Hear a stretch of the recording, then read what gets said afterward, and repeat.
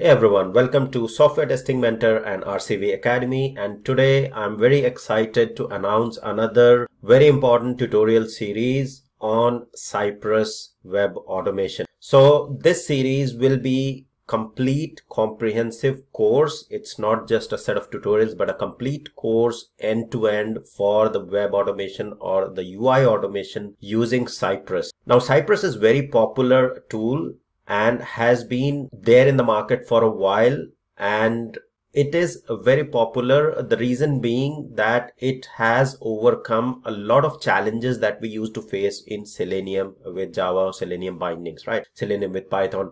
So Selenium architecture and Cypress architecture is absolutely different, and there were a lot of shortcomings that we see with Selenium, right? So there are challenges with the weight, etc. that has been resolved, and Cypress is basically helping you to automate the modern web application, right? So as you can see, I'm on the cypress.io, which is their official website, and what they claim is basically that with Cypress you can easily create tests for your modern web application, debug them visually, and automatically run them into your continuous integration builds, right? Now this is absolutely true based on what I have worked with Cypress till now and whatever exploration I have done with Cypress. If we go ahead and see the challenges, there are always shortcomings in every tool, right? So there will be some positive and some negatives in every tool that is there out there in the market, but then you have to decide which one suits best for your project context and then get started, right? So the context here is to learn Cypress so that you can easily understand why you need to Cypress in case you have a particular scenario or use case in your project and you are just doing web automation. Then you can analyze which tool suits best. So let's see what exactly Cypress is, okay? And if we go to the documentation here or go to the products here, you will see that we have the Cypress app, okay, which is basically what we'll be learning, which is test the modern application with open source. The first thing is that it's open source. You don't have to pay anything for it.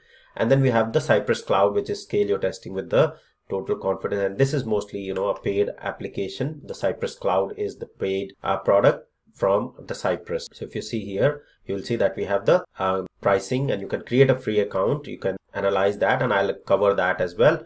But then you can see the pricing of the cloud version as well. So there will be some free tier, and then there will be the team. So basically free tier, you'll see that how many users, how many tests are, etc. are included, but then it will be very limited. Okay, so we'll go ahead with the Cypress app. Now if you go to the documentation, let's see what exactly the Cypress, or just on this page, what exactly the Cypress is. Now Cypress is totally built, or it's a JavaScript. It supports only JavaScript and TypeScript, which is TypeScript is nothing but the it's a strongly typed version of the JavaScript. So you can say that Cypress supports a JavaScript, and you will be able to do a lot of things that we used to, or basically mostly everything that we used to do in Selenium. Okay, now what exactly, you'll see that we have options for, so we can say write, run, and debug. So test modern apps directly in the browser, okay? And then we can write the passing test in minute, which we'll understand in just a couple of videos. We'll be up and running with the Cypress environment, and we'll be done with our first test case, right? We can directly debug the failures in the browser. It eliminates the flaky test cases with ease, integrates with continuous integration server, any of it, and then you'll see that there are a lot of claims around the productivity, etc. right? So if you go to the documentation, you will see some of the features that are provided here. Okay, so you will see that we have some of the features, the key features here. So Cypress comes fully baked, okay, everything included. Now the biggest challenge in Selenium that I found is that when you are setting up the Selenium framework, you have to basically pick and choose everything, you know, what testing framework that you are using, and then what reporting engine you have to use. You have to create all the libraries, but this particular tool will have everything included, right? So the testing framework, the reporting engine, the screenshot capabilities, everything is there built in, right?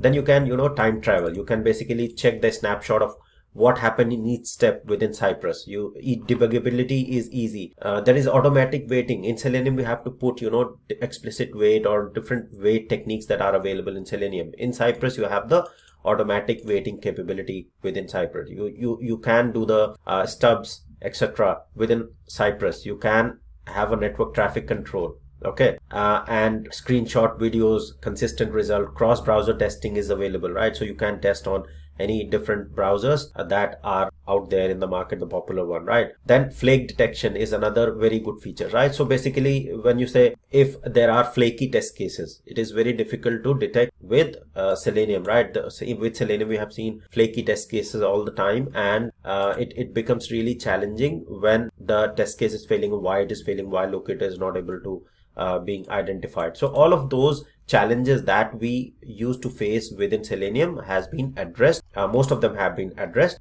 within Cypress. So these are some of the key features. Now if let's go back to the home page, okay, and here we are on the end-to-end testing, and if we simply check here, so we have the easy installation, guided setup, readable tests, right?